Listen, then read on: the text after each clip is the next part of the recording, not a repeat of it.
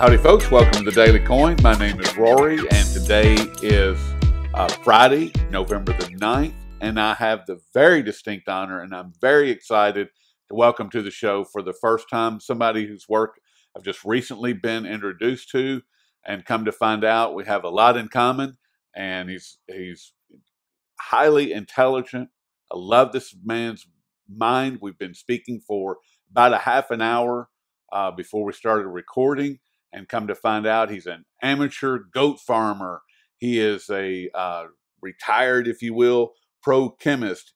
And one of my favorite attributes that he has is that he's a Southerner in training.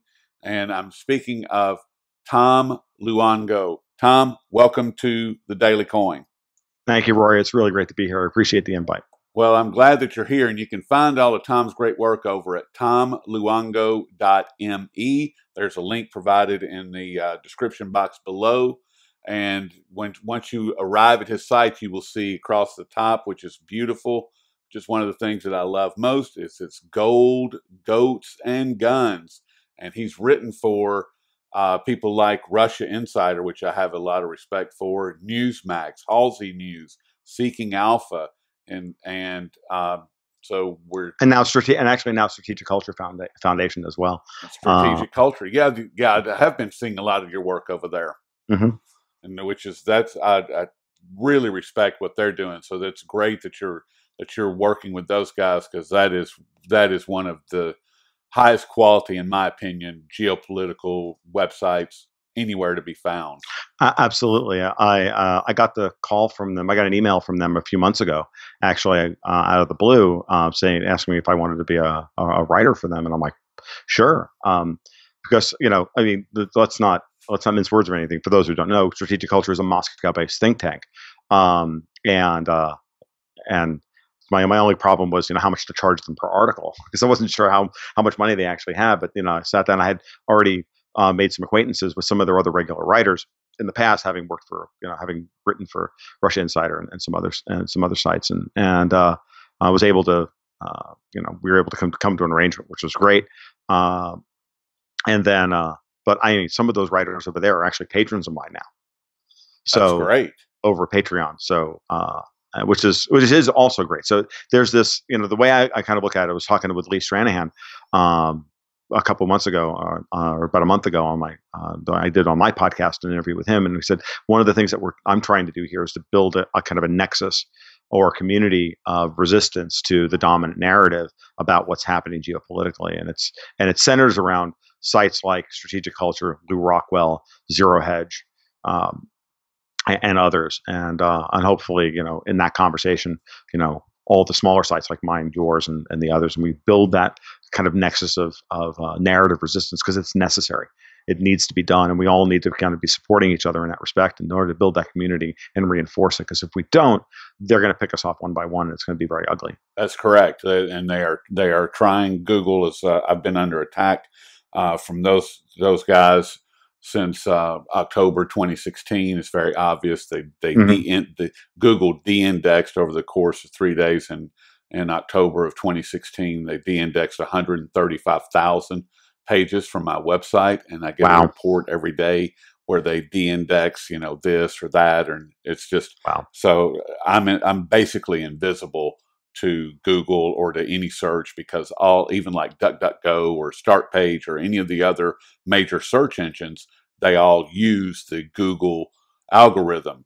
They mask it in different ways, and they mask your information and so forth, but they're still feeding off of the same algorithm. So the dailycoin.org, it's very difficult to find me. It's a wonder I get any traffic at all, to be perfectly honest. I want to start with the obvious. I mean, we just came through the midterm elections. Sure. And it was, disaster from one perspective, beautiful from another perspective, just a big, like you said, you described it perfectly. It's a big bowl of oatmeal. And the midterms, definitely. What's that? Yeah, definitely. The midterms, absolutely.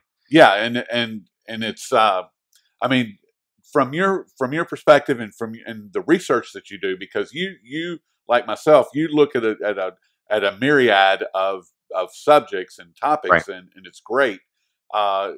But what are your thoughts on the midterm elections? And was this more of a distraction, or was there some actual meat on the bone? There's a lot of meat on these bones. I'm, as a matter of fact, I was a little late getting started with my morning routine. I didn't get a blog post done before you and I started recording.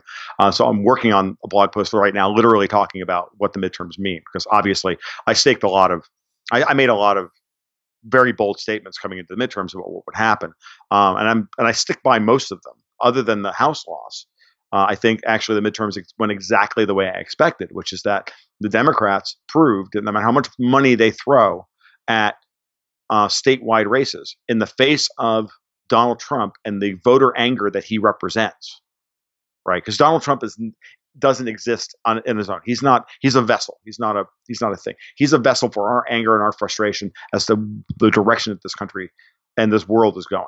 And it's Yes, to what he is. He is the the inheritor of Ron Paul's awakening of the silent majority back in 2008.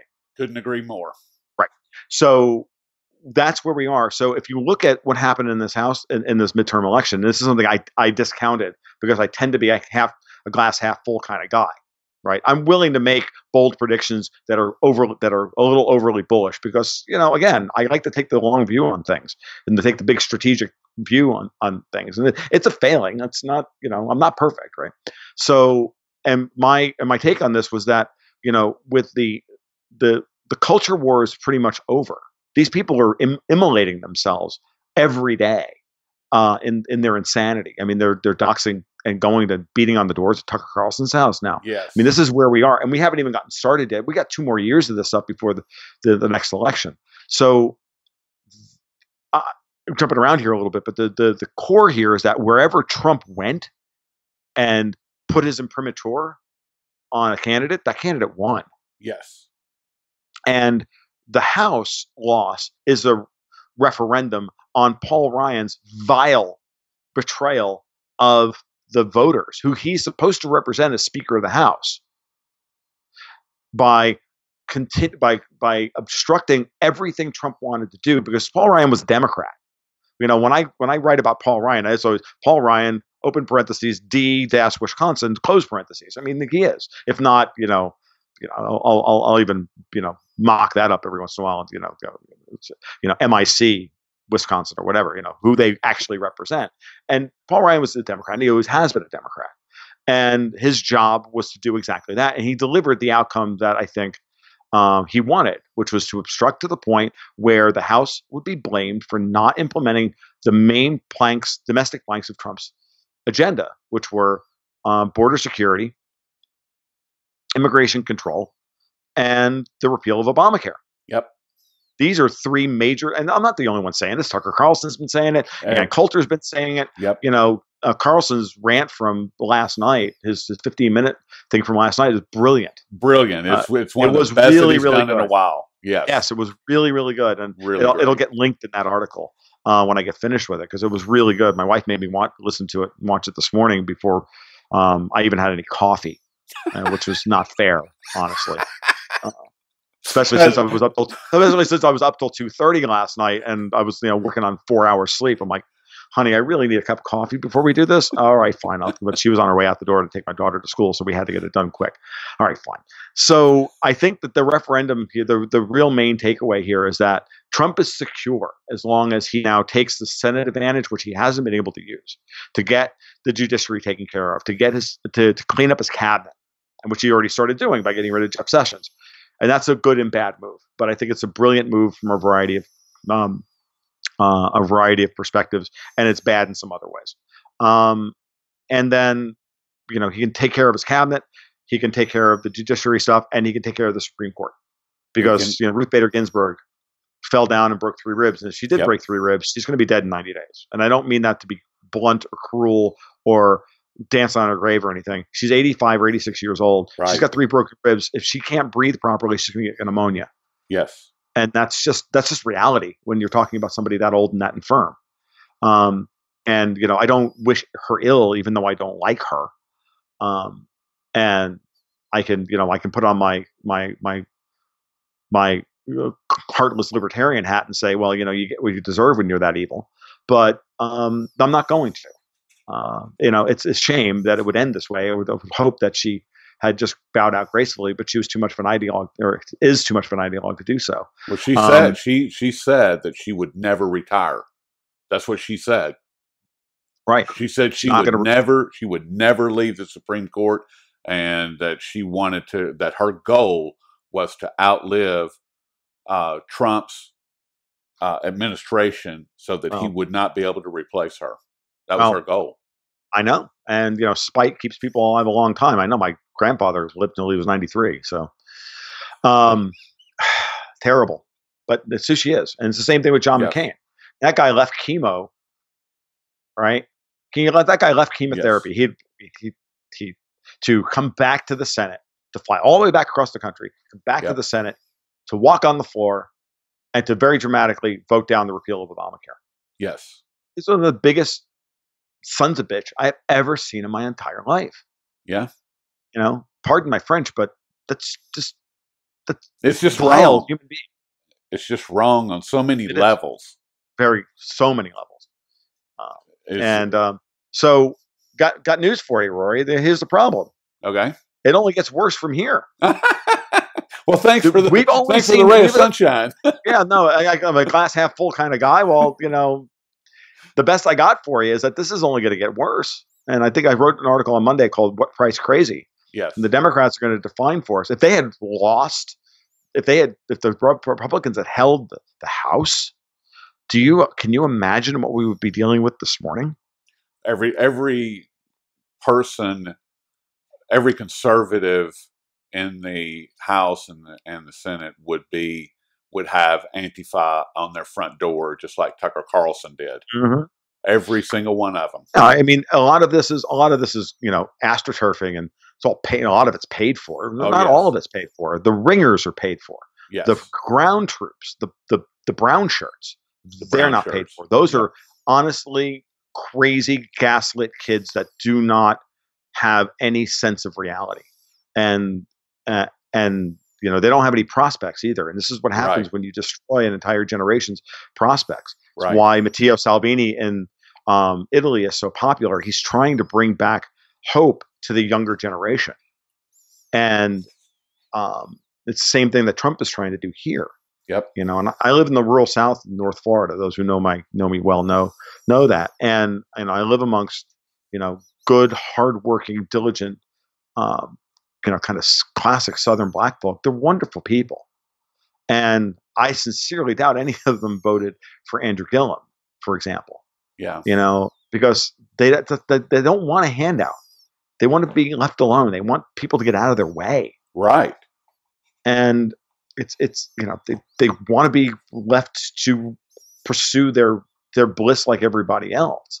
And I think Trump's got a real good opportunity to nail down in this midterm now, given that he's got Pelosi to fight against, as opposed to fighting against Pelosi is easy. Fighting against Paul Ryan is a harder sell because he's supposed to be on your side. Right. So Ryan can make Trump look like like a child, whereas Trump can make Pelosi look like the child now. Especially if he opens up the investigations into her and Dianne Feinstein and all the rest.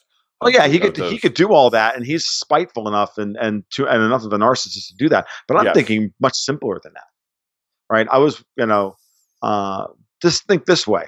I said this months ago. I actually said this to my newsletter subscribers earlier in the year, which is after the midterms and the Republicans either hold serve or are still in a better position. There was never any worry that they were going to lose the Senate or lose any ground in the Senate. They should gain a real majority in the Senate.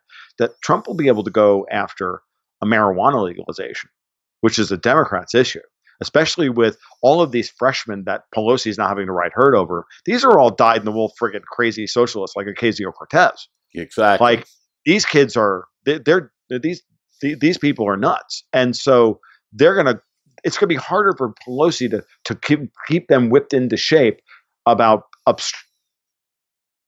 He's going to give them something they really want. And then he ties that to a further middle-class tax cut. He said, look, we'll horse trade here. You give me a middle-class tax cut, I'll give you marijuana legalization. Hell, I just got rid of Jeff Sessions for you. Exactly. And how are my upper middle class or my middle class white middle class liberal friends in Gainesville, 20 miles down the road, going to argue with getting rid of Jeff Sessions and pushing for marijuana legalization? How are they going to stay in their NPC mode of orange man bad with that? Or they're going to say, "Oh, we can't cut taxes on the middle class." Are you kidding? He's, Yeah. Pelosi can't fight that. No, she And can't. That would completely disarm her, and it would be a win-win. Everybody and it would wins. set Trump up beautifully to Yes. then piggyback on that to start unraveling the miasma of what he did in foreign policy in the first half of his administration with a very a series of bad decisions um, and circumstances that were laid at his feet by Jeff Sessions and other people. Yep. That he and including Jared Kushner and his Project Netanyahu, which is a complete mess. I can't take credit for that one. That's Alistair Crook over at Strategic Culture. Had a great article earlier in the week about the unraveling of Project Netanyahu via using the Saudis as the tip of the spear. Yes. And that's all falling apart now. And Trump is going to have to take a serious look at his foreign policy. And he wants us to get out of Afghanistan. He wants to get out of Syria. Yes. I agree. But I don't know that he knows now how to do it, because they've so thoroughly sold him on the idea of regime change in Iran, and he doesn't like to look weak. So he's kind of trapped himself on that issue. We'll see what happens. Well, and I think that slightly different angle, I think that Trump has really asserted himself, and it began with the CBS 60 Minutes interview with Leslie Stahl a few weeks ago, where he, for the first time during his presidency, where he really took charge and he looked her right in the eye and said, "You're not president, I am." And at that moment, everything, his presidency changed. And I think that we're going to see, and just like the way that he handled Jim Acosta and taking his credentials away from the White House briefing room, right, and all of that, that's a much different stance than we saw even 6 months ago, 8 months ago. We didn't see any of that. Now that everything, now that the midterms are over, I think that we're going to see a much different Trump, and he's going to be a lot more assertive, and he's going to be in your face with these issues. And we could spend the rest of the afternoon talking about Trump and the midterms, because there is a lot to one more meat I want to put in that one. I think to me the real change came with Kavanaugh. I think Trump understood the Kavanaugh win was going to win him the midterms. However he was going to win in the midterms, that was what was going to define it for him, because a lot of never Trumpers like Lindsey Graham and others shifted sides. And I mean, Lindsey Graham is not stupid. He's a political cockroach. Right. But I think he also is really disgusted with what he sees going on in the Democratic Party. I don't think he wanted to believe that people he thought were his friends, which is a bad thing. You should never consider your colleagues in politics your friends. Dianne Feinstein is nobody's friend. No. If anybody, the only person she's a friend. The only people she's a friend to is China. Exactly. Okay. So because they own her. Yes, they do. Right. So, yeah, I think the Kavanaugh hearings, I think Trump read that perfectly and immediately started dictating to his staff as well. We started seeing a lot of things change right after the Kavanaugh hearing. Fired Nikki Haley. Don't kid yourself. He fired Nikki Haley. Oh, yeah. And I think, I agree. I think he fired her over one of two issues. I've said this before in other interviews. Either she passed information for British and French intelligence to create the shoot down of the Russian plane, which almost got us into World War III. Okay, that she was acting as a conduit, or she's the one who passed the John Huntsman op-ed to the New York Times, and Trump found out about it. Oh wow, yeah. Either way, because John Huntsman wrote that. The language is all John Huntsman. Don't expect John Huntsman to be. If that's the case, don't expect Huntsman to be long as the ambassador to Russia. With Dana Rohrabacher out as of the House, he gets opened up now for a potential cabinet, some kind of ambassadorship or cabinet position. I don't know how high up he can go, given the current political environment, but Trump will reward Rohrabacher for trying to do good work during the first half of the administration, first half of the term. So there's that. He fired Nikki Haley. Then he's piggybacked on the Istanbul conference about between Merkel, Macron, Putin, and Erdogan. Piggybacked on their statement, which was a rebuke of U.S. foreign policy, U.S. policy in Syria, and said, "Yeah, we're getting out of Syria real soon now. Anyway, don't worry about it." And that was big. And then the leader of the general in charge of Afghanistan said, "quote There's no political solution or no military solution in Afghanistan." Yeah, that's 18 years. Someone's finally admitted that. So things are changing, and I think, and then Trump sends Bolton to talk to Putin. And Bolton does his shuck and jive thing, and Trump loves leverage, so they're going to talk around. Thinks that he can get some leverage on the INF treaty before he sits down to talk with Putin at the G20. Putin's going to have none of it. He's going to be like, "Look, yeah, it's just Putin's going to have none of that." He's going to look. How many more agreements are you going to back out of, and then you want to cut a deal? No. You have to show me that you can live with a deal that you don't like, because we're living with like 7 or 8 deals that we don't like. We've never kept an agreement. We've Right. broken every agreement. The United States government Yes. has broken every agreement that it's ever signed. Mm-hmm. It's ridiculous. Just ask the Native Americans. Just ask anybody. Ask Putin. Yeah.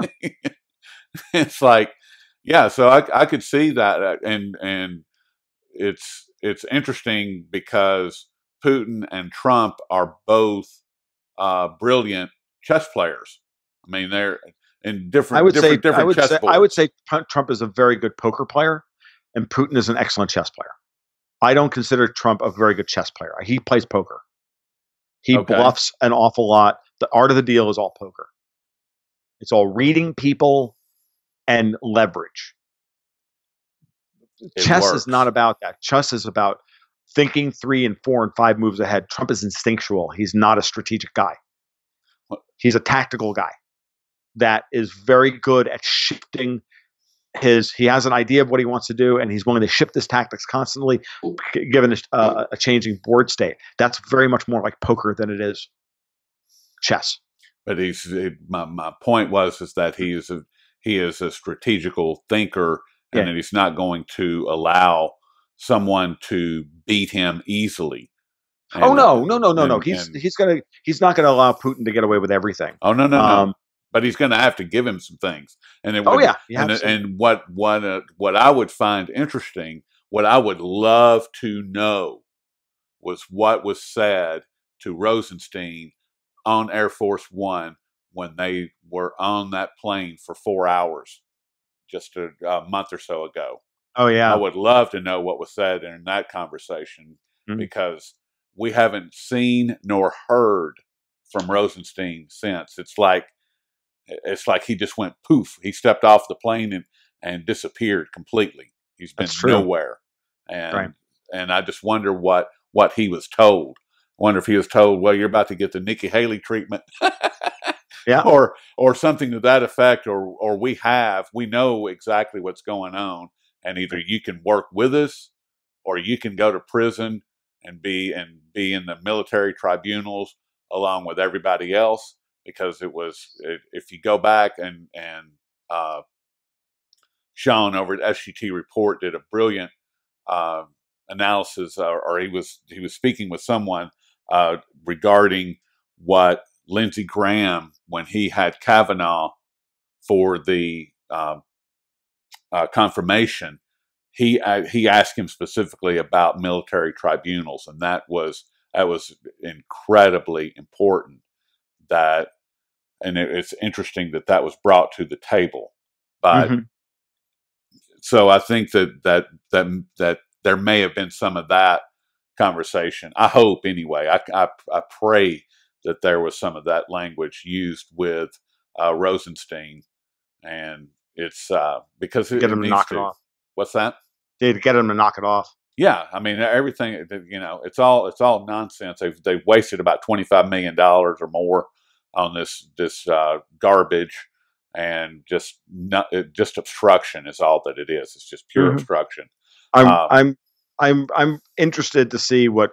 I know that everybody in Washington was scared to death that Putin and Trump met privately. Yes, Terrifying. And of course, because Putin laid out for him, I'll bet you Putin laid out for Trump what was done to Russia in the 1990s in a way that has. I mean, we're talking about Browder and the Bill Browder and the Harvard boys and Yeltsin and all that stuff. Because I'll bet you that Trump didn't know any of that, because most people don't know the story, and that's why Putin brought up Browder at the press conference, and that's why everybody went crazy afterwards. And then Putin, I think, did it on purpose.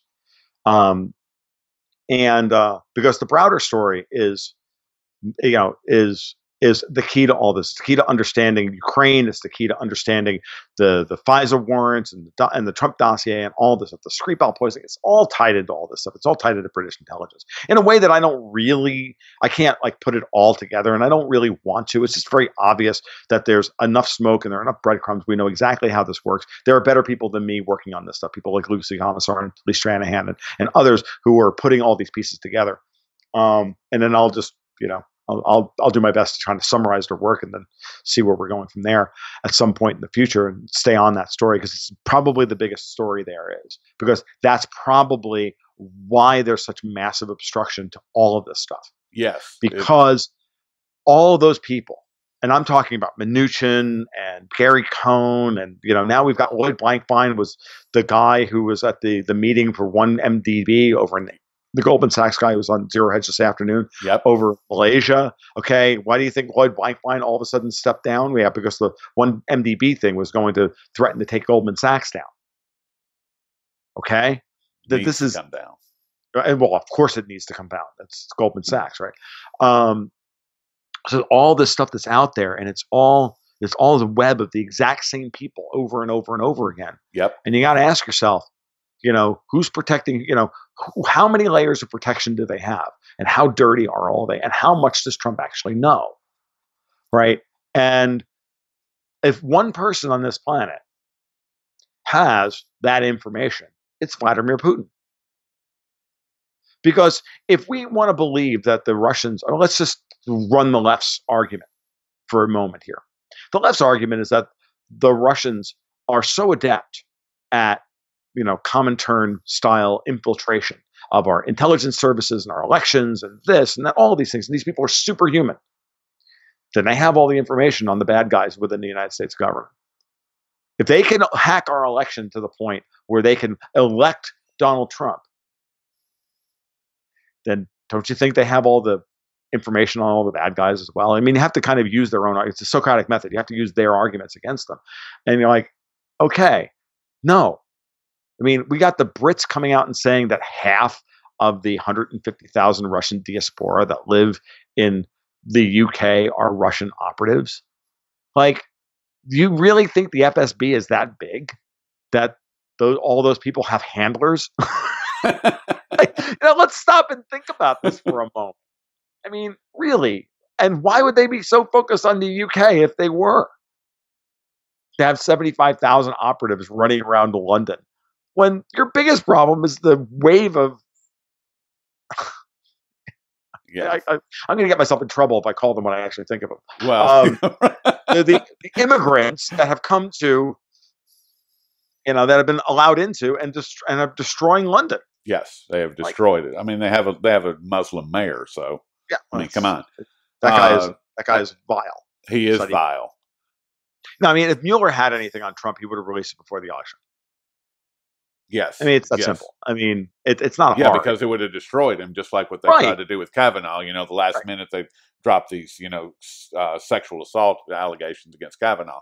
The Kavanaugh thing was disgraceful, just like the caravans were disgraceful. Yes. I mean, and what's really great, Rory, this is part of the reason why I'm such a glass half full kind of guy, right? Is the following. Everybody knows now. Right. Okay. Even if Trump is not successful in draining the swamp, Trump will be successful in exposing who is a member and how deep the swamp goes. And once you can see that the emperor has no clothes, then it's a short trip to everybody laughing at the emperor. And people are starting to laugh at George Soros and Tom Steyer and the rest of them. I think they're moving to that moment where Hillary Clinton doesn't want to give up. This is my next point. But Soros and Steyer and the rest of them have been exposed as the leaders behind and the paymasters behind all of this stuff. Exactly. The harassment at the Kavanaugh trial, the hearings, even net neutrality and all that stuff, right? It's all Soros. Exactly. And I think, and what I was going to say, had that brain freeze. Russia has Hillary's emails. Yep.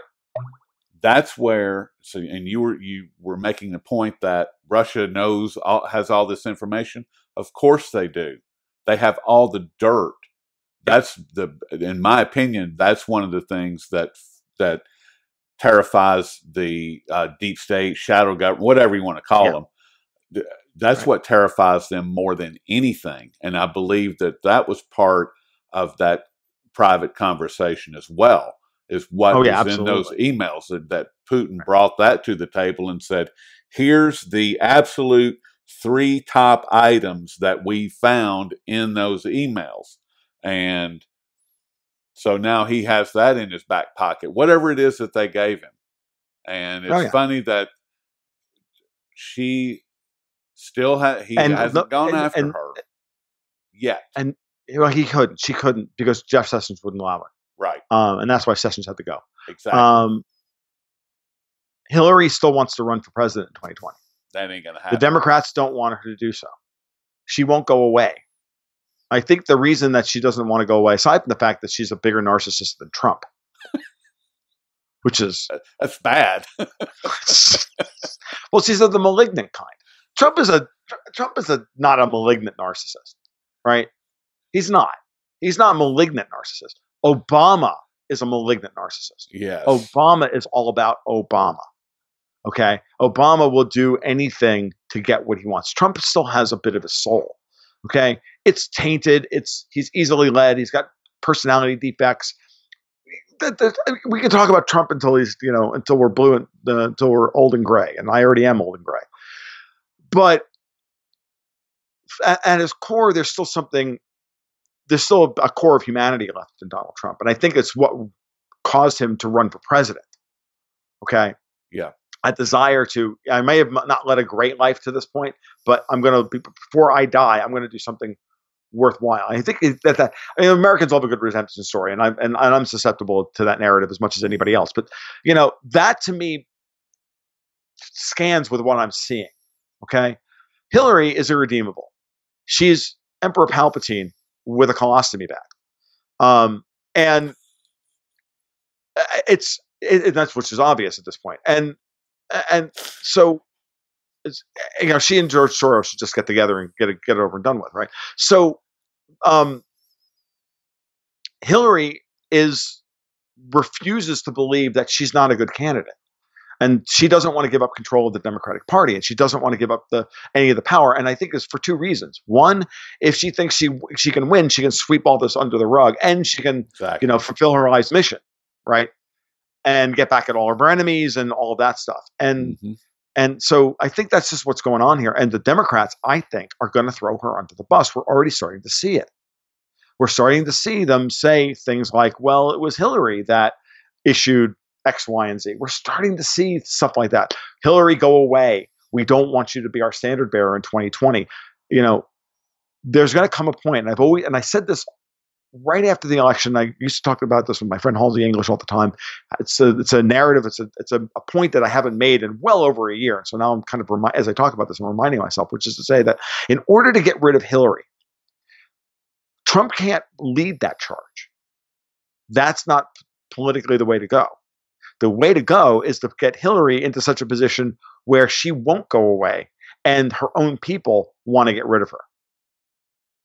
And then all Trump has to do is stay out of the way and just go, well, okay, that's what you guys want. This is what we'll do. And that's what's going to happen. Hillary's going to effectively indict herself. And when the Democrats get out of the way of allowing Trump to go after her, then that's when everything is changing. That's when that they're done with her and she's going to be the scapegoat for everything bad. She has to be that person because she's so hated by so many people. And yes, she is. And what's interesting, I think, is going back to our original point about the midterms, is that elected Donald Trump because we hated her. We didn't really vote for Trump. Some of us voted for Trump. I voted for Trump because I just thought it would be, and not only did I just think everything was intolerable, but I also thought it would be entertaining. And I generally don't vote, right, because I don't like to encourage them, right? It's libertarian creed: don't vote; it only encourages them. But I also knew that it would be entertaining, that Trump would drive them all batty, and that some good would come out of that. And maybe he'll not be a half bad president, right? So far, I think he's doing all right. Yeah, I think he's doing fine. I mean, given who he is and what he is and everything else, and I run down his pluses and minuses, and I look at the situation, I go, and his biases and how old he is and who. Yeah, I go, yeah, that's about what I expected. It's not as much as I wanted or I hoped for, but it's not terrible, right? The foreign policy stuff is a mess, but he can clean that up.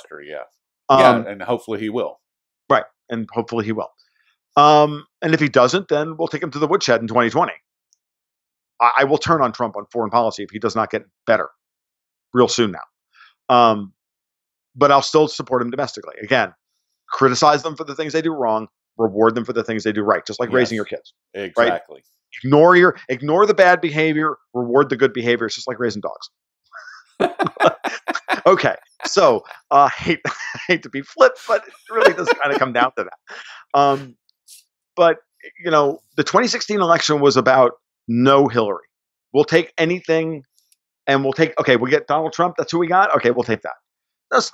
That was the deciding factor in this election. I think what we said at the beginning of the outset of this is that the 2018 midterms were Trump's doing a pretty good job, and we like him. We still don't like the GOP. Those people we don't trust. Yeah, we don't trust them because they're still politicians. Right. Those are still politicians. They're career politicians for the most part. We don't like them, and they need to go. But we like Trump. We like Trump, but yeah, let's turn but we gave them everything, and they didn't do anything with it. So okay, the Democrats get a turn. So the Democrats, though, are going to, as they always do, and this is the most important point about the midterms, the Democrats will and already are assuming the wrong thing about this election. They're going to look at this like they always do, that this is an affirmation of their taking the A train to Crazy Town. That their policy of going full bore identity politics, cultural Marxism, higher taxes, insane climate change, all of this stuff. That's what people want. The people want Alexandria Ocasio-Cortez. Yes. And we're going to give it to them. We're going to give it to them and by the truckload. And, right. and when they do that, they're going to destroy and then they're going to be blindsided when Trump wins in a Reagan-like second term versus Mondale, and the Republicans wind up with 60 seats in the Senate and a 50-seat majority in the House. And they'll be like, how in the hell did that happen? Yep. And it won't matter how much money there is. They pump in because lies are expensive to maintain. Telling the truth is cheap. There you go. Well, we've been speaking with Tom Luongo, and you can find all of Tom's great work over at tomluongo.me, and his work falls under the banner of Gold, Goats, and Guns. Tom, this has been an unbelievable pleasure, and I really hope that we can do it again in the not too distant future. I'd be happy to, Rory. I had a blast. I always enjoy doing stuff like this. It's fun. This is great. So I'm not going to take up any more of your time, and I certainly appreciate all that you've given us, and have a wonderful afternoon. You too, sir. You take care. Have a great weekend.